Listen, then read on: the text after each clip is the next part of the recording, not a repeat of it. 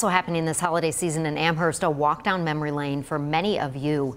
St. Gregory the Great Church is hosting a Christmas craft show this weekend. You might have heard about this. 7 News senior reporter Eileen Buckley has learned it will feature a nod to a popular Buffalo tradition.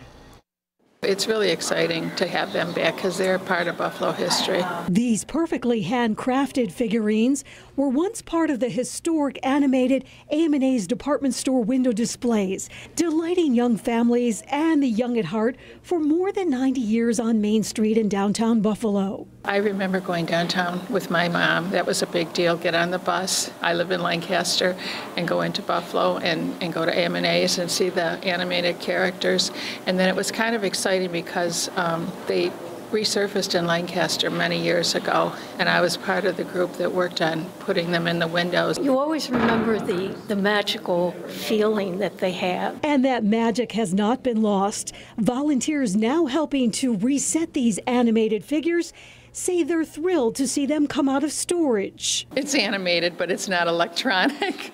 But I think that it should do well. I think that because the generation, the grandmothers and the grandfathers remember, and they pass that information on to their kids, and then hopefully, the little ones are going to get a kick out of it. And I have a very vivid memory of getting in the car on Thanksgiving night with family to go downtown to see these displays. I specifically remember the Victorian dancers. I got a tour of the backstage at St. Greg's to see what items will be on display starting Friday. Over the course of 2 days, we'll have the ministry center and the school set up with over 140 vendors. A great opportunity to support local businesses, to show off the community here in Western New York, but again, to preserve the history that comes with this great honor.